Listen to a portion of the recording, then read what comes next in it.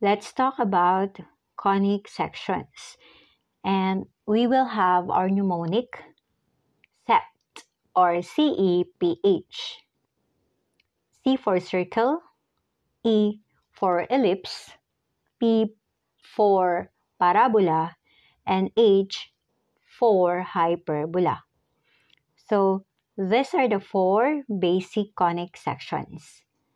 CEPH. And we have our general form, ax squared plus bxy plus cy squared plus dx plus ey plus f is equal to 0, where f is the constant.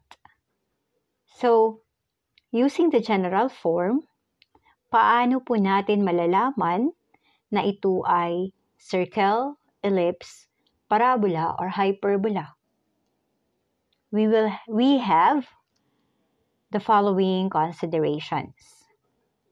When A is equal to C, it is a circle. So, A is the, what is A?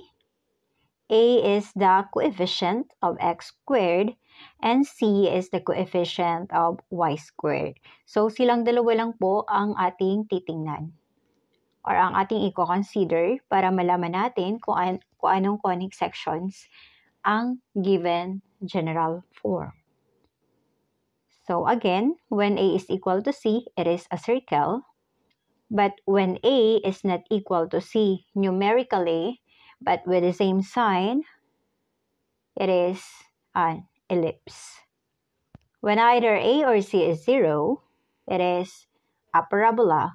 And when A and C have opposite signs, it is hyperbola. So,